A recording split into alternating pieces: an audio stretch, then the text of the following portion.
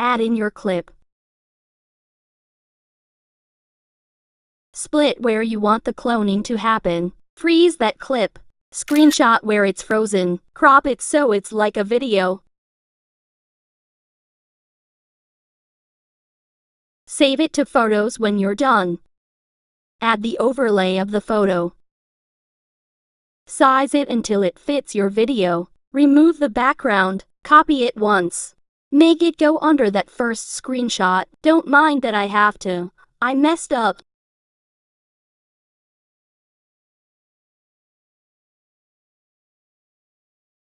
Add keyframes where I am adding them.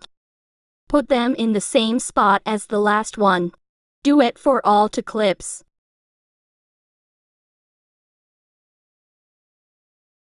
Then you can move them where you want them to be. Add graphs in the middle of the keyframes. I suggest ease out too, but you can do whatever you want. Do it exactly the same for the other one. Boom, you're done.